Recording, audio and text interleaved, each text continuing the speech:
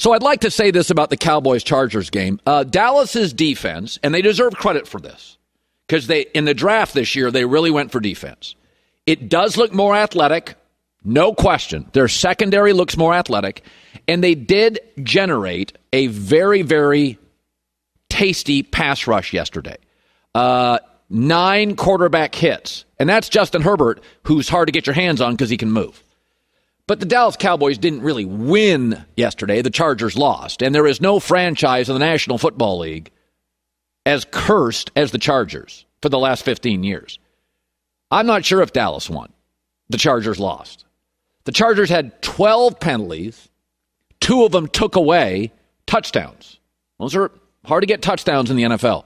Average score is like 24-20. 2 touchdowns taken away.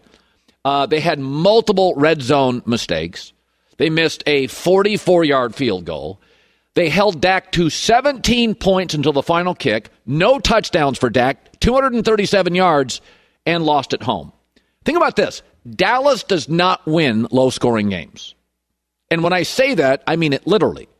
Dallas was 0 for 17 in the last 17 games they had played and scored fewer than 30 points. 0 for 17. And they scored 20 and beat the Chargers. Yes, there was a terrible call in the grasp. Terrible call. Justin Herbert wasn't really in the grasp. I don't want to hear it. I do not want to hear it. In the end, 12 penalties, self-inflicted. By the way, this morning, the most penalized team in the NFL through 2 games. Shocker, the Chargers.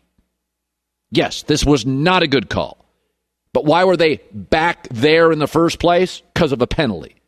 What the Cowboys proved yesterday, and this is really important, and Dak Prescott, I didn't think played particularly, he looked a little off all day, maybe just juxtaposed with Herbert.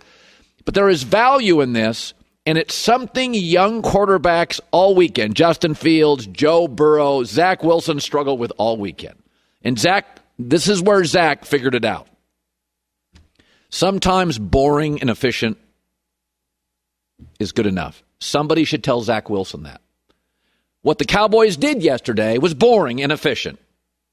They were 6 for 10 on 3rd down, better than the Chargers. 23 of 27 was Dak. Red zone, 2 for 3. Fewer penalties. That's what they did. I watched young quarterbacks all weekend, college and pro.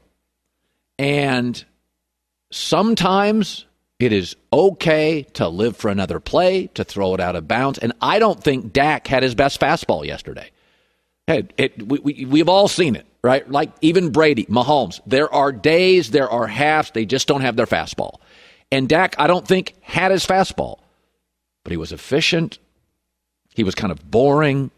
I mean, listen, there's a lot not to like with Dallas. When your $90 million running back is clearly your second best running back, when after the first quarter you scored with that offensive talent 6 points, when your head coach, again, in a critical situation, completely whiffed with clock management. There's a lot not to like with Dallas. But Dak was boring and Dak was efficient. And the Chargers lost that game more than the Cowboys won it.